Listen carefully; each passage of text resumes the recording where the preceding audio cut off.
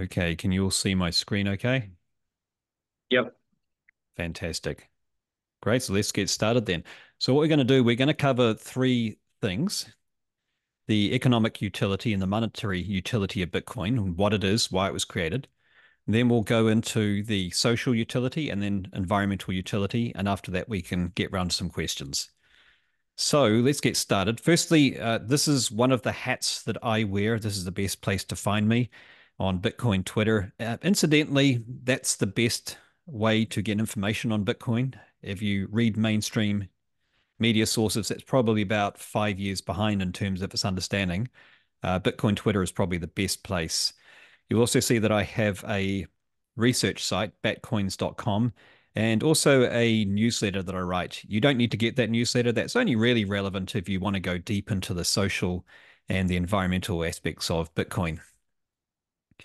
So I write pretty regularly for three or four of the Bitcoin magazines that are around. The research that I've done, particularly on the ESG case for Bitcoin, so that's looking at the social and environmental utility, has been covered in a lot of the mainstream news media as well. And right now, I'm launching my third climate tech fund, which is a specialist infrastructure investment fund, which puts money into Bitcoin mining projects that are on landfills, which are mitigating methane that would have gone into the atmosphere. They're instead turning it into fuel for generators, which then turn it into electricity, which is then used for Bitcoin mining. And just recently, I've also taken on a role on the advisory board of Marathon, which is a NASDAQ trading Bitcoin mining company. So, just a quick question. Does anyone know what a touch integrated OLED panel is? Anyone ever heard of one of them? No, I thought not. Anyone ever heard of an No. iPhone? Yes. A few more people, right. So, in the same way, whilst Bitcoin has a multi-decade history and many technological complexities, you don't have to understand the inner workings of the blockchain or how hashing or mining works, how a meme pool works in order to be able to use Bitcoin, just as I don't have to understand how TCP/IP works in order to use the internet. So we're not going to go into this. Instead, we're going to go into this. And this is my favorite definition of Bitcoin. Someone just figured out how to make internet native digital scarcity. So the key idea here is that whilst it was really hard to do this on the internet, things are very easy to copy, right? You can copy and paste text, you can copy files, you can copy images and send them anywhere, replicate them. So that's great when it comes to files and text and emails and images, but it's really bad with money. You don't want to be able to double spend money. So someone had to work out a way to do that in a way which was scarce and yet digital. And Satoshi Nakamoto, he, she, or they, we don't quite know, it was a pseudonymous person who in 2008 created the white paper for Bitcoin. And then on the back of that, we've had this, the first time ever we've had a digital native internet money. So by that, I don't just mean that it's regular money that we use, but it's just got a front end on the internet, but actually digitally native. So it runs through the internet. So what exactly is Bitcoin, apart from this digital scarcity? Well, it has three unique properties which distinguish it from any other form of currency, and in fact, any other form of cryptocurrency. The first one is that it has a money supply ceiling. There can only ever be 21 million Bitcoin. And that's increasingly important in this day and age where money printing can happen in a fiat based economy at will. Second is that it is very secure. It is multiple times more secure than the world's securest banks. And that's because of the tremendous energy cost which would be required in order to attempt to hack the network. And even if you did hack it, you need to then form a continuous blockchain using progressively more and more energy until you needed all the energy in the world to be able to try and keep up the fake. It's just not possible. So it's incredibly secure. And the third really incredibly important feature is that no one centrally controls it. Unlike central banks or any other form of money right now, it's a completely peer-to-peer network. So it's distributed like the internet itself. So if any one node goes down, another node can come up. And why is that important? Well, it's incredibly important because it influences who uses it and how we can use it. And so if we go right back to the intention behind Bitcoin, The clue is in the source, and this is called the Genesis block. This is the first block of Bitcoin ever mined. You don't need to know what all those numbers mean, but the salient point is actually this point in the corner here, which says January 2009, Chancellor on brink of second bailout. So, yes, Bitcoin was created during the global financial crisis. And that's important because Satoshi Nakamoto observed firsthand how this was occurring and made a famous statement about the need for a peer-to-peer currency. See, the root problem with conventional currency is all the trust that is required to make it work. Trust that broke down during the global financial crisis. The central banker must be trusted not to debase the currency, which they currently are. But the history of fiat currencies is full of breaches of that trust. Banks must be trusted to hold our money and transfer it electronically, but they lend it out in waves of credit bubbles with barely a fraction in reserve. We have to trust them with our privacy, trust them not to let identity thieves drain our accounts. And if you look back through recent history, even in the West, we've seen that numerous breaches of this trust have occurred countless times, both with our actual banks and central banks. And if you think it's bad in the West, you ain't seen nothing until you've gone into some of the countries in the global South. So Bitcoin was a response to what Satoshi observed when banks did lend out in credit bubbles. It contributed to almost collapsing the entire global economy. And then what happened? The government directed central banks to print more money, to give to the banks, to bail the banks out, while the rest of society was left out to hang out to dry, which created massive wealth disparities and a system which was morally bankrupt in terms of the risk, where you can basically be rewarded for speculative trading and even trading and economic activity, which no one, how would I put this, which was totally something that if you're a parent of a family, you wouldn't want to role model to your children. And yet this standard was occurring with bankers, and they were bailed out for it. So central banking was part of the problem. What's interesting about Satoshi is that we tend to be told that human behavior is motivated by the desire for fame, the desire for power, and the desire for money. Satoshi received no money from Bitcoin. There was no founder's pool.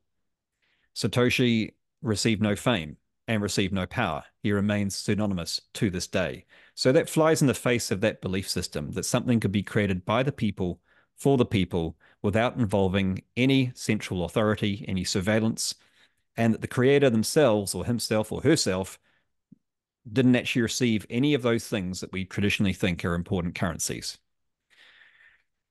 Now, my background is working with technology companies, and typically in a technology company, you have a group of founders, and they founder a technology company. Then you have angel investors who come in, and then a little bit further down the track, you have venture capitalists, and then finally you have an IPO, and then it's available for the first time to retail investors.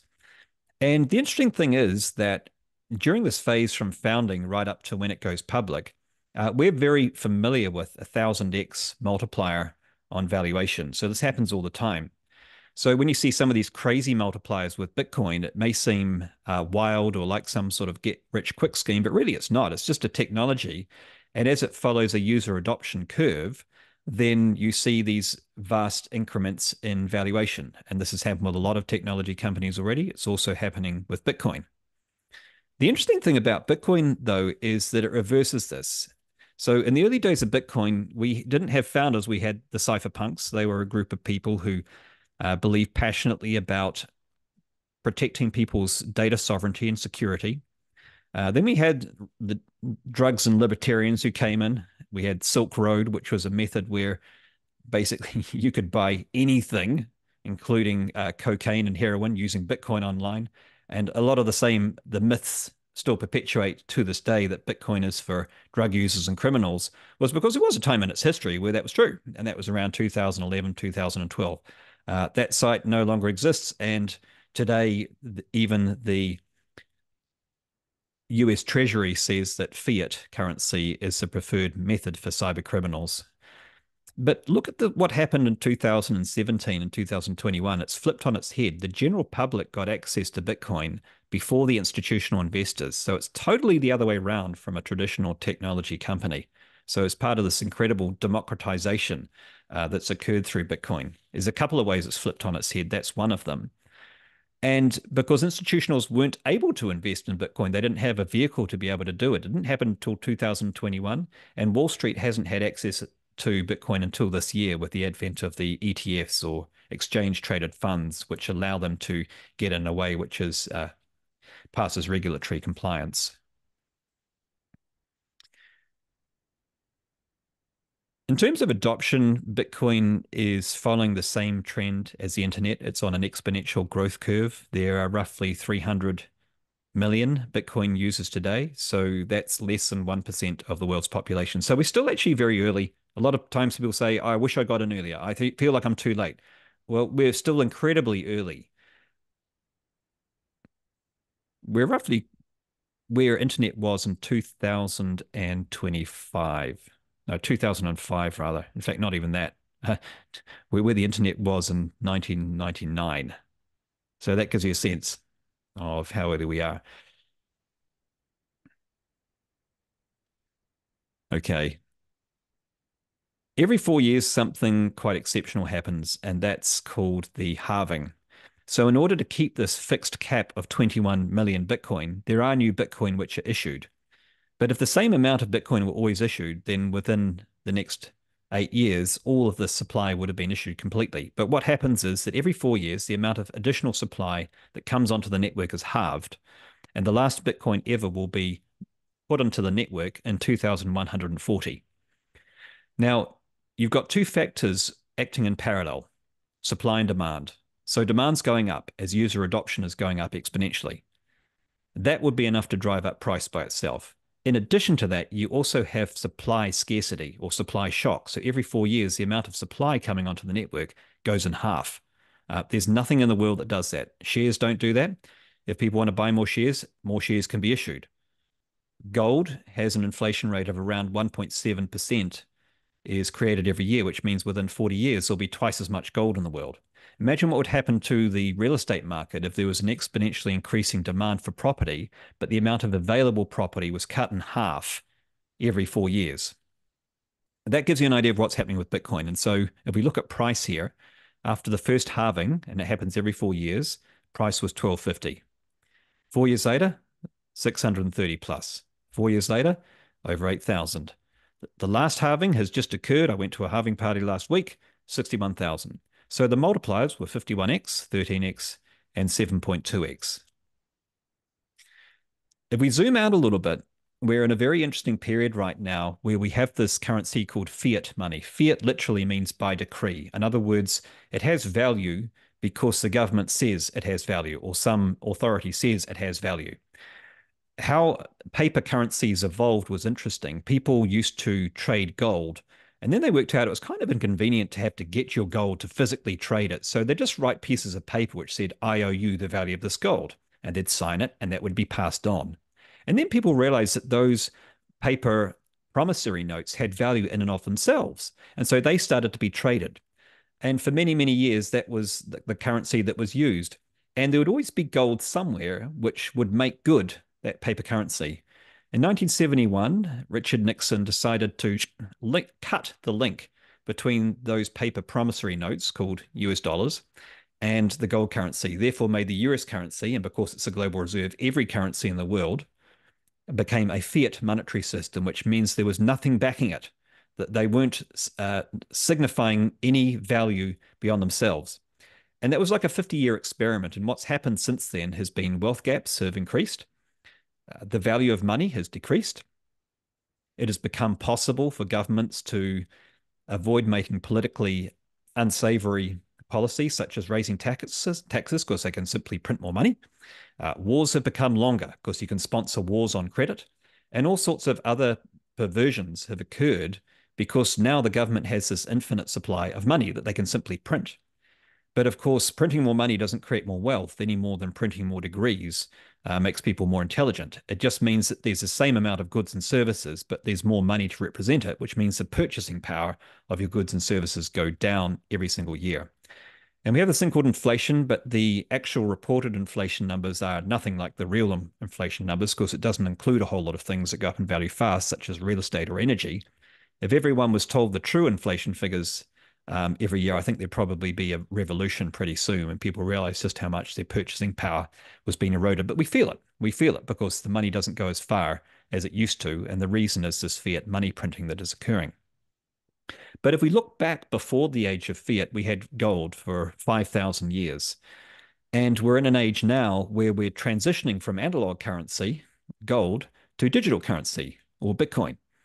And that could be in existence for another 5,000 years. And there's this crossover that's occurring. So there's no question that we will go from analog money to digital money, just as there's no question we'd go from analog music to digital music or newspapers to the internet. It's just a superior technology in every way, shape, or form. It's more portable, more scalable, it's faster, it's easier to divide. You can leave countries with it. Try leaving a country with $10,000 worth of gold strapped to you. You have it confiscated. If we look at how institutional investors look at Bitcoin, or how they look at assets generally, what they try to do is diversify a portfolio and to try to carry assets which are not strongly correlated. So, for example, if the economy is going to go into a recession, you want to make sure that your portfolio doesn't go down. So, for example, if there's a war and oil prices go up, that's bad. You could be exposed. So, if you hold oil stocks, you'll hedge that bet by also buying stocks in an airline. So then you can trade the raw performance of each stock in oil and each stock in an airline without being exposed to the macroeconomic fluctuations, because as oil prices go up, the prices of airlines go down because they are no longer as profitable because they need to use a whole lot of oil. And conversely, oil prices go down, stocks and airlines go up because their single biggest expense, consumable expense, is oil. And what this is telling us here is that Bitcoin is actually very weakly correlated to other asset categories, which makes it a very desirable asset to hold in a wider portfolio. These numbers are very small in terms of the correlations. It has gone up a little bit recently. This is slightly old data, but still much more weakly correlated to some of these other asset classes. Bitcoin is very volatile. It has wild swings. It goes up massively in value, and then it has these big drawdowns as well.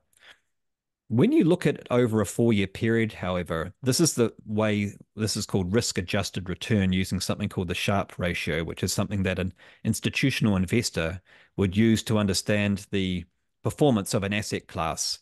So this is comparing the 4-year performance of Bitcoin versus gold, US stocks, US real estate, bonds, and emergent currencies.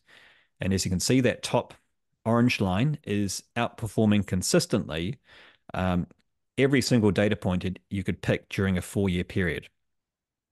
So that's the risk adjusted return. It's a return discounted for the risk or volatility. Now, just on those 4 years, if you are considering getting into Bitcoin, I'm not an investment advisor, so nothing here is investment advice. What I would say is two things. Number one is to educate yourself about any asset class you're getting into, which is part of what this is doing. And the second thing is to take a long-term view. Do not try to time your entry to the market. Don't go into Bitcoin if you need to pull it out within 6 months, because in 6 months it could have wildly gone down. Take a minimum 4-year view of it, because if you've seen from the halving cycles across any 4-year period, it's historically always gone up. Of course, historical performance is not a guarantee of future performance, but because of those key dynamics of supply going down every 4 years and halving, and demand continuing to go up with the exponential growth curve of user adoption, the dynamics are playing out in the right direction. This is sometimes people ask, well, what about other cryptocurrencies? This is a graph created by a good friend of mine, Willie Woo. And what it's showing here is the performance since the rise, the last peak in 2017, the peak before the last. And what you see is that all of these different forms of cryptocurrency other than Bitcoin all started off good and they're all trending downwards. And on the y-axis, this is a factor of 10. So it goes 1, 10, 100, 1,000. So this is a logarithmic scale. So they're starting at 10, they're going to 1. It means they're basically lost about 90% of their value, most of them. So what happens with these other altcoins? They can they pump, but then they can also dump very fast. And the reason for that is very simple, which is that Bitcoin has by far the largest market capitalization. It's the most widely accepted form of cryptocurrency, but also because of those properties I mentioned. It's truly decentralized. It has a fixed supply of 21 million. You cannot create more. And it is backed by energy. And the combination of those three things make it unique across any type of cryptocurrency technology. So, in terms of how you get into Bitcoin, what you actually do, how you get exposure to it, there are a number of different ways. There's no one right way. Sometimes people say, what's the best way to start? And it really depends. Because just like money, um, if you have $10, you're going to store it in a different way than if you have $10 million. And it's the same with Bitcoin too. So it tends to work on an axis between on the right, we have easy to use. At the left, we have very secure, just like fiat money. So this is the Lightning network. This is a layer two network. So an analogy would be a wire transfer is level one and a Visa transaction is layer two. Now, you don't go to a cafe and do a wire transaction of funds, right, using the base layer of money. That would be highly secure, but you would pay a big fee and it would take days to process. Your coffee would have gone cold. You would use a layer two transaction such as Lightning. And the Lightning network can process billions of transactions for nominal fees. And when I say nominal, you're talking about a fraction of a cent. So not per cents, but cents. So the fees are less, it's instantaneous, and it can transact faster than Visa. Now, you can also store using a Lightning wallet. Here's two examples here. If you're in the US, you can use Strike, but not Wallet of Satoshi. If you're outside the US, you can use Wallet of Satoshi, but not Strike. So which area you're in also will dictate what sort of wallet you're using. So these ones are very easy to use. You can set them up. You don't need to create a 12-character seed phrase. There's nothing to forget. It's on your phone. Very simple to transact, but it's not particularly secure. If you're wanting, and what I mean by that is that if you have more than $1,000, you probably want to get your own wallet, your self-custody wallet. And so then we go along, we've got these categories up here, BlackRock, Fidelity, etc. They're your ETFs. They're not recommended unless you're a Wall Street institutional investor and you're regulated where you cannot self-custody your Bitcoin. You have to go through a fund. They take fees, and also you're relying on a third party to custody your Bitcoin, which means it's no longer completely peer-to-peer. Then if you're in the US, or I think the US, maybe Europe as well, you can go to a company such as Swan Bitcoin, and you can anything less than $10,000, you can get exposure to your own Bitcoin and store it on the base layer. And then you have exchanges such as Coinbase. And then you have wallets such as Exodus, which is the one that we use, which you just go to the website and that maybe a 10-minute process to set up. And then you can start to self-custody your own Bitcoin. And really, these last ones here, you would only consider using if you have 7 figures plus to store. This is a multi-signatory wallet. So that means, as it suggests, if someone attacks you on the street and demands your seed phrase, it's not going to be used to them because it requires multiple signatures to be able to get access to that wallet. So highly, highly secure. So that's really just a small introduction to Bitcoin as an asset class. A lot of people believe, well, that's all very well, but other than a speculative asset, it has no value. And the reason people tend to believe that is that they've never had anyone who's explained to them what the other values are, and so they assume that it doesn't have any. But nothing could be further from the truth. I mentioned earlier that Bitcoin flips on its head the fact that it gives exposure to retail investors before institutionals. The other thing that flips on its head is it's given access to the global south and the developing world. They're adopting Bitcoin way faster than the West. That's right. So this chart here is showing you the top 10 nations for cryptocurrency adoption. There are not many from the West, are there? And if you look at the top two, now what do they both have in common? Any guesses? Inflation. Absolutely. And not just inflation, hyperinflation. Last time I checked, Turkey was 65%, Argentina was more than 100%. So at 100% inflation, what that means is your wealth has half the value it did in 365 days. After 2 years, it has a quarter of the value. After 3 years, it has one-eighth of the value. So families who are storing their wealth are seeing it go virtually to zero. And so for them, the case for Bitcoin is very simple, is that it provides a method to stop the devaluing of their currency. Turkey, same thing. And that's possible because Bitcoin, unlike fiat currencies, you can only have 21 million. It's that supply cap. Okay, these countries here, what they have in common is a little bit less obvious, and that is that they have a very high proportion of the population who are unbanked. So if you live in a country such as the UK or New Zealand or the US or Canada, Australia or Japan, we're used to 97% plus of the population having access to banking. That is not the case in these countries, where 20% plus do not have any access to banking. And so for them, what it allows is for them to leapfrog banking technology and go straight to Bitcoin and be their own bank. So in Nigeria, for example, what happened was in many places in Africa, they didn't have a widely developed telecommunication network, but then they didn't have to because the mobile network came along and they leapfrogged that technology and went straight to the new technology. Same is happening with Bitcoin, where they're leapfrogging the need for a banking system and they can be their own bank by holding a phone. And when I say phone, I don't mean a smartphone even. You can have a traditional feature phone, like one of those old Nokias, you remember? And even using that, a $10 Nokia phone, you can transact using Bitcoin. And mobile feature phones and smartphones are more ubiquitous throughout the world than access to fresh drinking water. So, why are people using it in these developing countries? Well, for one thing, it means that theft becomes less viable. It means that you can store things safely. It lowers incidents of domestic violence in families where people are having arguments about money because they can't be stolen or taken or seized. It cannot be frozen by authorities.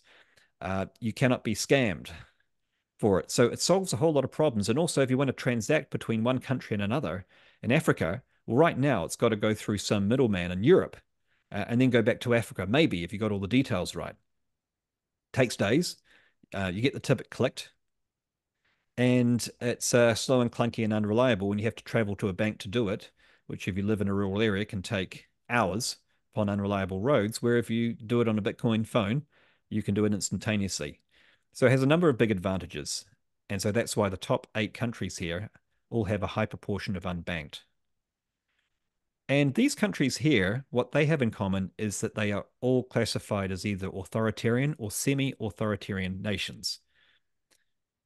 Now, why is that important? Well, we take one case where in Nigeria, there's a death squad called SARS. It doesn't mean what SARS means to us. It's a government squad of people where if you're speaking against the government, you can suddenly disappear.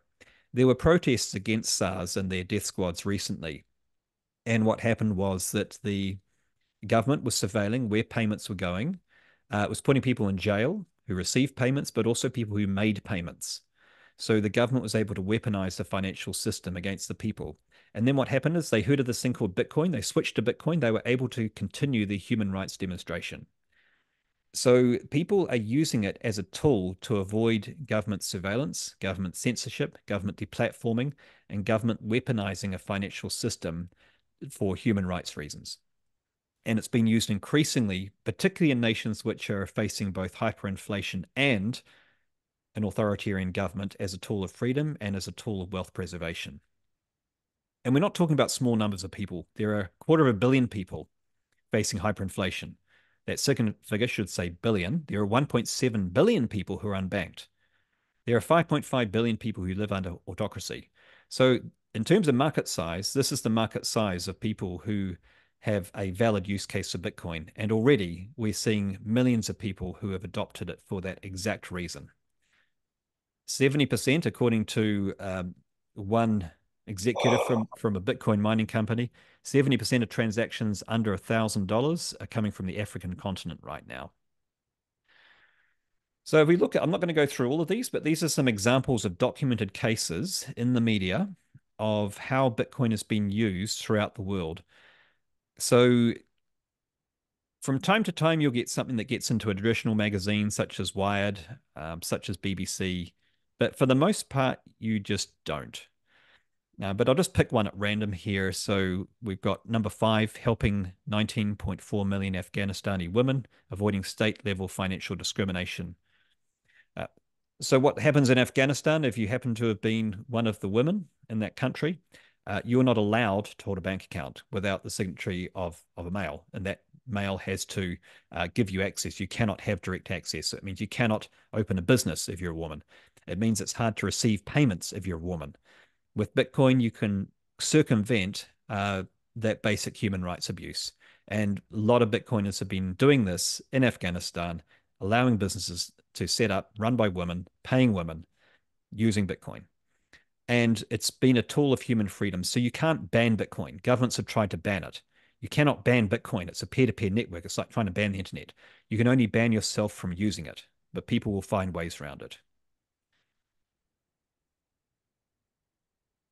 If you're interested to know more about the social benefits, there's a great book called Check Your Financial Privilege by Alex Gladstein, who's a good friend of mine. He's the chief growth officer at the Human Rights Foundation and a passionate Bitcoin advocate and the entire Human Rights Foundation, by the way, is staunchly pro Bitcoin because they have seen firsthand how it's a tool which has enabled people to continue fighting for human rights where they couldn't safely using a fiat monetary system, which is the first thing that gets cut off if people want to stop those peaceful protests or human rights actions. Let's talk about environmental impact, one of my passion areas. So our fund did some analysis, and when you work in the field of venture capital, you get used to not believing anyone and doing your own research, and it's called due diligence.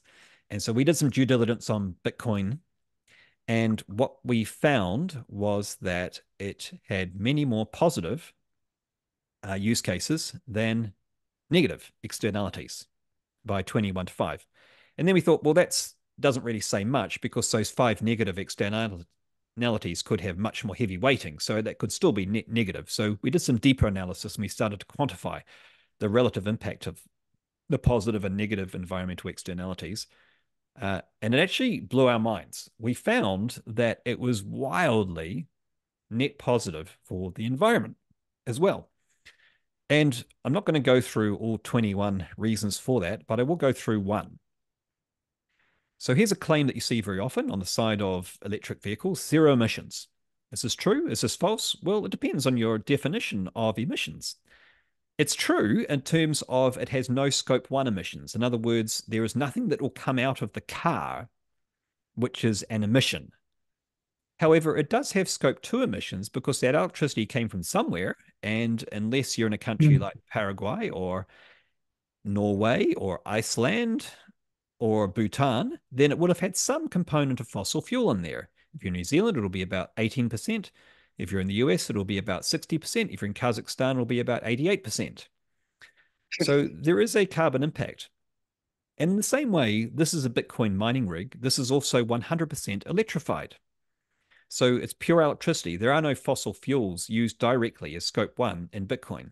Like electric vehicles, it has scope two emissions, which comes from the underlying electricity source. Now, Bitcoin mining is important. It's playing three functions, which are vital to the securitizing of this decentralized monetary system: verification, security, and issuance of new supply. So in traditional banking terms, it's the auditor. Bitcoin mining is the cybersecurity, and Bitcoin mining is also the central bank, which is responsible for the issuance of new currency. The only difference is that it'll issue new currency algorithmically, where you can know exactly how much currency will be issued 10 years in advance. You can't do that with the central bank. Interestingly, what this is telling us is that hash rate is going up. Hash rate is a measure of the combined computational power of the network, and it's going up very fast. But interestingly, over a 4-year period, emissions has not increased. And the reason that, and this is anomalous with any other industry, when you see there's more compute power or your mining industries, emissions will always go up. So why isn't it happening with Bitcoin? Well, it's happening for two reasons.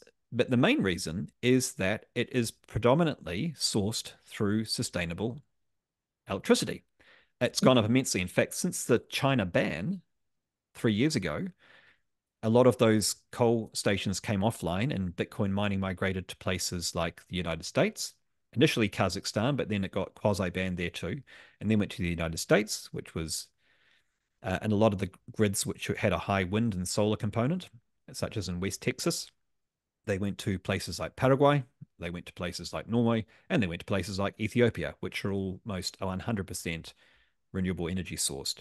And that has radically lifted the amount of sustainable energy. So it's now has a higher sustainable energy use than any modern industry, and in fact, any major industrialized country. If you compare it to other industries, including the banking sector and the gold industry, which it will eventually at least partially obviate and probably fully obviate in terms of gold, it's massively more sustainable. And we're only talking about emissions. We're not even talking about the devastation that gold does when you mine it from the environment.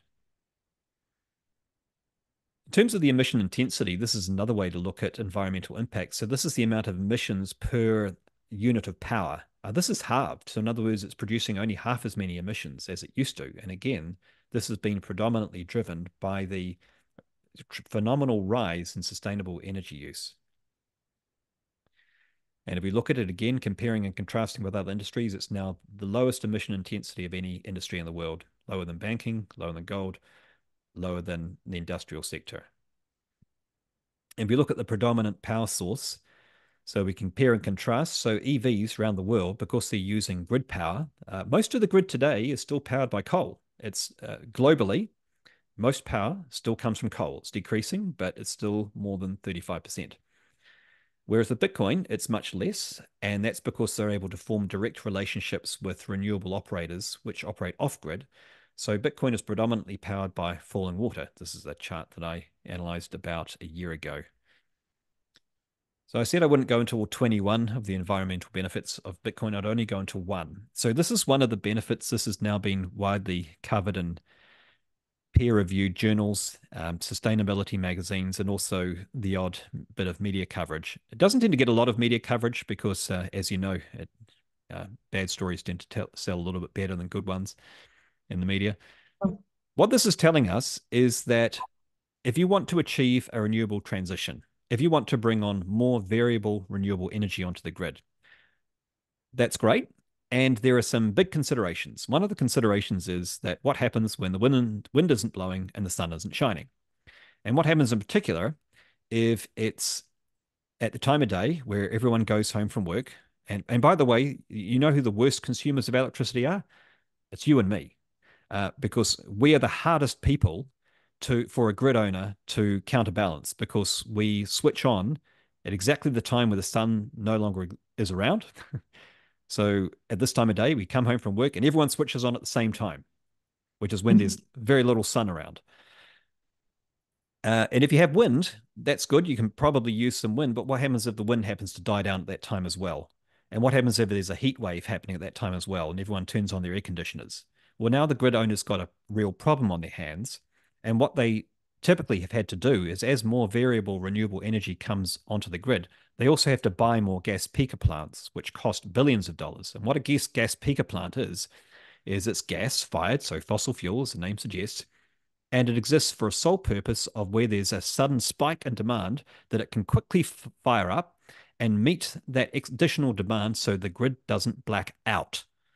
So vitally important. And the kicker is that it's not just producing fossil fuel when it's lit.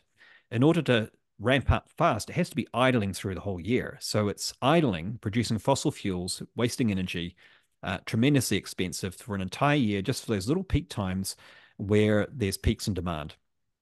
Now, with Bitcoin mining, this is actually the most flexible user of electricity imaginable because it's location agnostic. It can locate itself wherever it wants. It can go directly next to a solar farm or a wind farm. But it's also time of day agnostic. So in other words, a grid owner can say, hey, we're about to, in fact, they don't even need to ring the person up. They have a direct connection where the Bitcoin mining company is incentivized to switch off electricity fast so they can shut down within 1.3 seconds or sometimes 0.6 seconds. They can shut down and instantly supply electricity back to the grid. What that means is you can obviate the need for gas peaker plants because you can now adjust to that peak in demand by decreasing the demand rather than increasing the supply. So you don't need gas peaker plants anymore. It also means that you can invite more renewable energy onto the grid because now you have a means to counterbalance that intermittency of those renewable operators. And because Bitcoin mining is location agnostic, it can locate itself directly next to a solar farm or a wind farm, and it can use that solar energy in the middle of the day where typically it gets spilt into the ground and wasted. No one else wants it. It can soak up that waste and use it, which makes the solar operator or the wind operator more profitable, which means they can expand their operation. So it's been tremendously synergistic. And this is not just theory, it's happening right now. It's happening in West Texas, it's happening in Norway, and India is about to do the same thing because they're ramping up. They want to 3x their renewable generation in the next 6 years, and they've identified Bitcoin mining plus batteries are two of the strategies they must use to achieve it. So there's been a real narrative shift over the last 2 years where now there's been 10 mainstream media articles, 4 sustainability magazines, 6 peer-reviewed academic publications, 3 independent reports, all supporting the environmental benefits of Bitcoin mining. So I will end that part of the presentation here, and I'll invite any of your questions.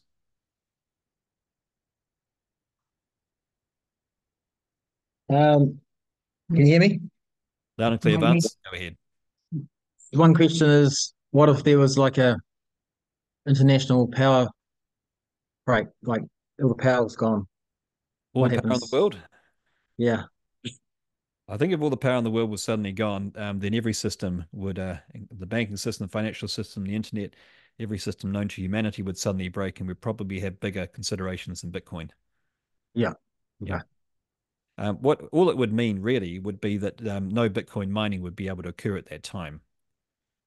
Uh, yeah, if you think about it compared to gold, a lot of gold is stored in areas which are like in secure vaults, which are all controlled by electricity. No one would have access to that. So I think whereas a Bitcoin wallet, you just have instant access once electricity fires up again. So it'd actually be more resilient, not less. cool. Yeah.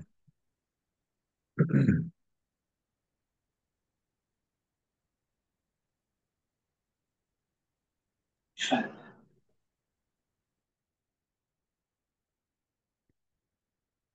Yeah, many other questions. Oh, thanks. Erica's just put up the link to to Alex Gladstein's book as well.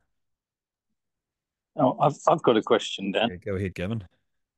Thanks so much for the presentation. Really, really illuminating for me. And my question was, it's great to use that landfill gas for Bitcoin.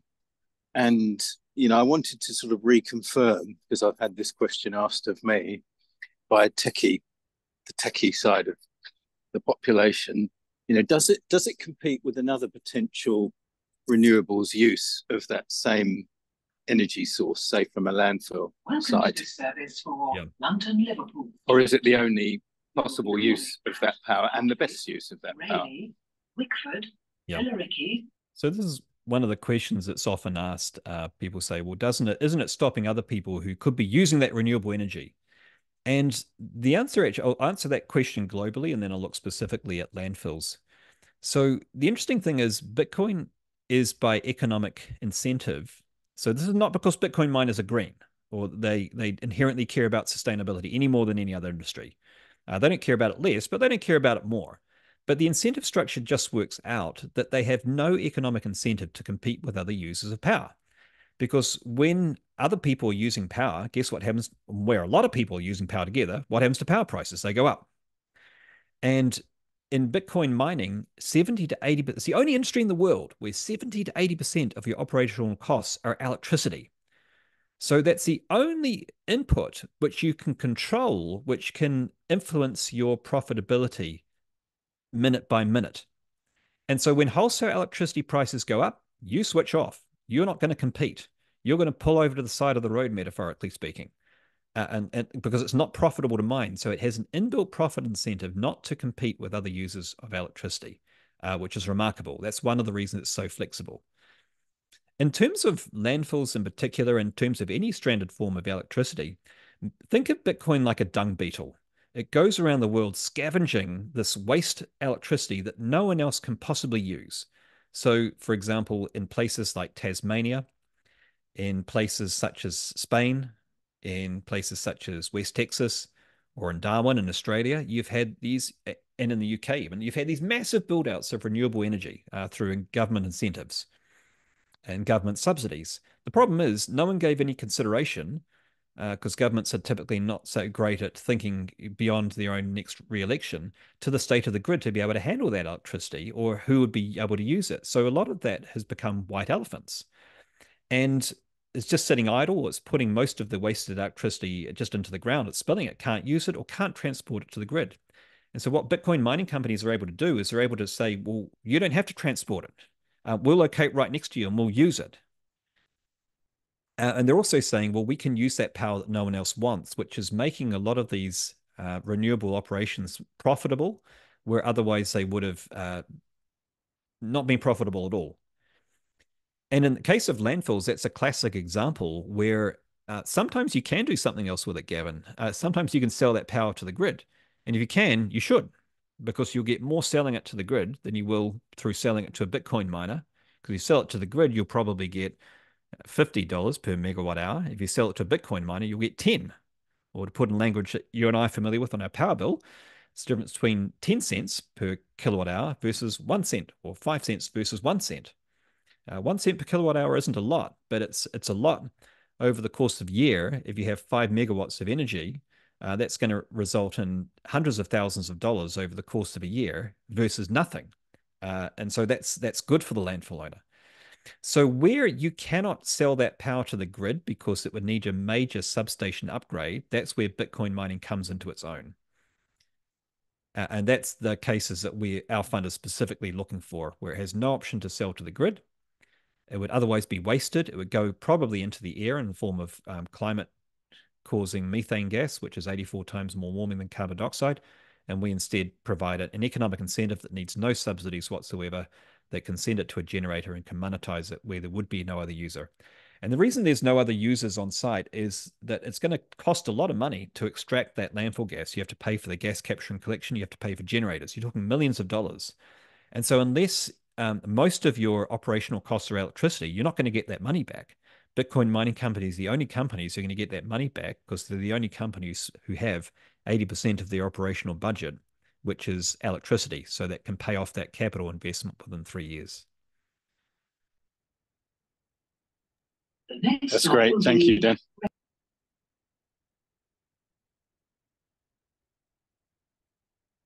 Lovely. Yeah, Andrew, go ahead. Thanks, Daniel. Great overview. I'm a level one beginner. I've got one question. With the introduction to Bitcoin, if we wanted to buy Bitcoin, we would use obviously a wallet and convert New Zealand dollars into US, I guess, and then buy Bitcoin. But you've got Bitcoin mining. Are we also buying into that, or are we looking at a opportunity to buy into venture capital that does Bitcoin mining? Oh, okay. So if you buy Bitcoin, it's think of it simply as it's like buying gold. In the same way that if you buy gold, you're not buying shares in a gold mining company. You're just buying the asset that that gold mining company has produced. So in the same way, when you buy Bitcoin, you're not buying any shares in a Bitcoin mining company. You're simply buying the asset that has been produced by those Bitcoin miners. Right. Got you. Okay. If the internet goes down, what's the backup? Well, you can use smartphones, feature phones, like I say. So even though it's called Magic Internet Money, it's incredibly resilient, more so than the traditional financing system, because it can run on dumb phones. So even if you didn't have the internet, right now in Africa, there are people who are sending Bitcoin to each other by text message using a sequence of commands on $10 dumb phones. Okay. Yep, that makes sense. Thank you.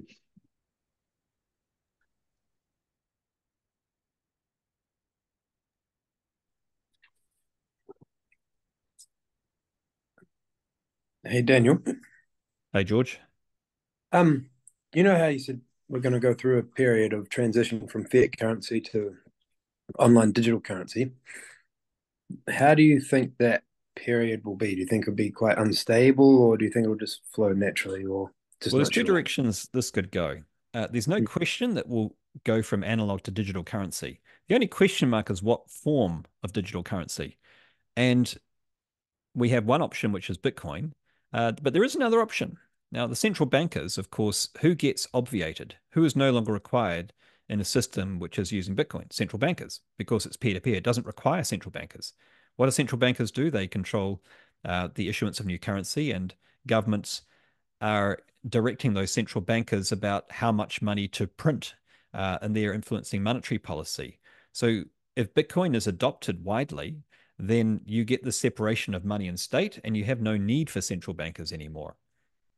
So that's obviously not something that they're keen to see, and that's not their vision of the world. So they're busy trying to create their own version of a digital currency called central bank digital currencies, or CBDCs, which basically have all of the disadvantages of a fiat currency, which is essentially controlled. You have no control over monetary policy. It's not peer to peer. It can be, except it actually has more disadvantages because it's much easier to surveil. It's much easier to print more money. But you can also do other things, such as you can incentivize people who are buying certain products and penalize them if they're buying other ones by different interest rates. So it's a slightly Orwellian vision of the future, and not one that I'm keen to see.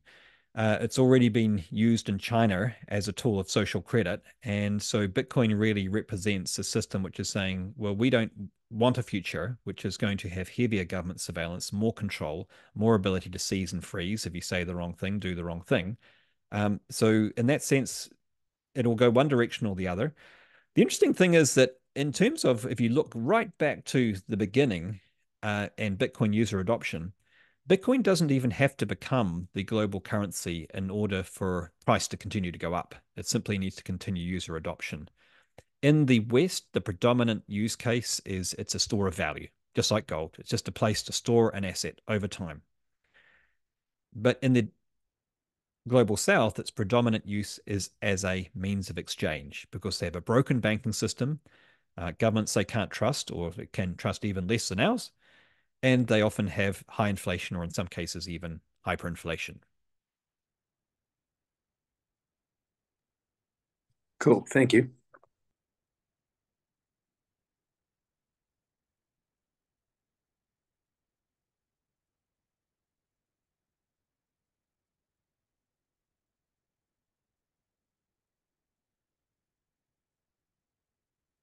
Right. Well, we're doing well for time. We're just about at the hour. So if there's no other questions, I'll sign off unless anyone has anything else they want to proffer. Um, just one other question. Yeah, go ahead. So if we want to use the money in real world, Yeah. do we pay tax? Do we pay tax on it? Depends on the jurisdiction you're in. So Okay. yeah, it really depends on the tax. So if you take it only on the profits, is a simple answer. So it's like any asset. Okay. In most countries in the world, you have a capital gains tax. In New Zealand, they've worked out a way they can still tax you on your Bitcoin, even though we don't have a capital gains tax. So just like anything, if you make money on real estate under certain conditions, then you probably have to pay tax on the profits you earn. What But about, only when you actually, but only if you actually take it out. And my yeah, recommendation is you don't take it out. You have it no. there, you keep it there, and then if you ever want that money, you don't take it out, but you get a loan against that money. You use that as collateral, Huh? and It's that's very becoming good. increasingly common. What about if you direct it to a tax-free nation? Yeah. I Who think no one was knows? talking Who about it. knows? Yeah. Beyond my swim lane, that one. I'm sure there's Okay. ways, but I wouldn't know personally. Okay. Cool. Yeah. Daniel, I have a question about Yeah. Go ahead. ESG. Yeah. Oh, sorry, may I ask a question? Absolutely. Hey, I have a question about I'm an accountant and we've been told to get ready for sustainability reporting, but no one seems to know how to do it yet. And we mainly deal with SMEs and it'll filter down to them at some point that they have to, do some ESG reporting. But are there companies that are putting Bitcoin on their balance sheets or investing in Bitcoin mining, asserting they're fulfilling their ESG objectives because of Bitcoin? Yeah. Yes, there are. Yeah, what's happened in the last year is that KPMG put out a report That's a great talking about report. the ESG merits of Bitcoin. 2 years Yeah. before that, PricewaterhouseCoopers also put out a report, which was a slightly more not quite so bullish on ESG, but the KPMG was very bullish on ESG. And for the first time, a major financial institution was saying that you should invest in Bitcoin because its ESG case is so positive. On all three cases, the EVS energy. Say Yeah. again? On all three cases, the In EVS all three energy. cases, exactly. So for environmental reasons, for social reasons, and also for governance. The governance reason is off the charts because it has no ability. All those things that can happen under centralized control are just not possible. Seizing, freezing, corruption is not possible. Bitcoin doesn't care who you are, where you are, what gender you are, what class you are. It doesn't care. It treats everyone as equal algorithmically. So incredibly good for governance. So yes, you are starting to see people put Bitcoin on on the balance sheet for these environmental reasons. It really just And running depends on. nodes. Say again. I just wanted to ask too, and running nodes, like Satoshi intended for us all to run a node, I think. But if businesses were running nodes or involved in Bitcoin mining, I'm just wondering about sort of tangible ways that they can be supporting the Bitcoin network and say, I'm doing good ESG here. So, Yeah. So running a node, basically what a node is, there's uh, maybe 10,000 or so, I think 18,000 node runners. So these are people who have the entire Bitcoin blockchain on their computer and the Bitcoin source code on their computer, replicating it. And then so they're not doing the mining, they're simply holding that Bitcoin source code. you can have And a that, little ASIC miner, which is also a node as well. I've got one of those. yeah, So yeah. yeah. So yes, companies can do, they can definitely do that if they wish to. What a lot of companies are doing. So you get this kind of schism where some people, basically it's a demographic thing. So if the company's run by baby boomers, they'll tend to believe mainstream media, and they'll think Bitcoin is bad for the environment because that's what they've read in the Guardian or in the BBC or in the New York Times.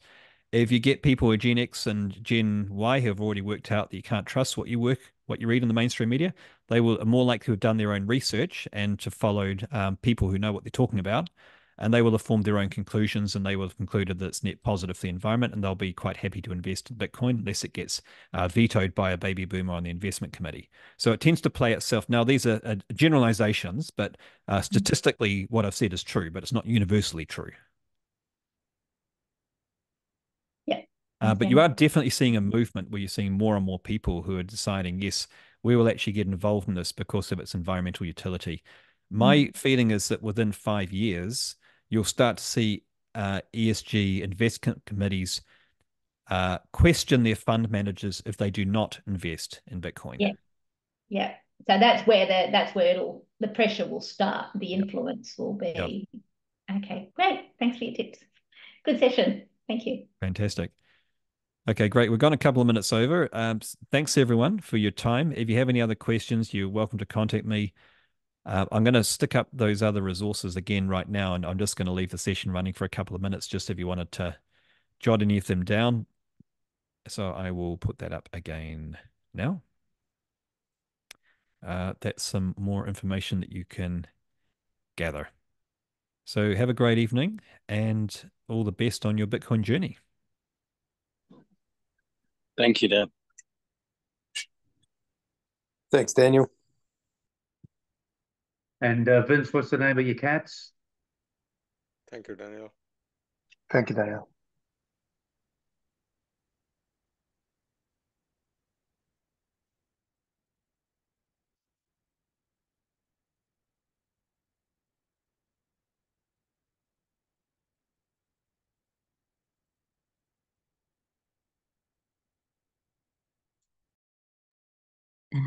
Sorry. Ludo and Tracker.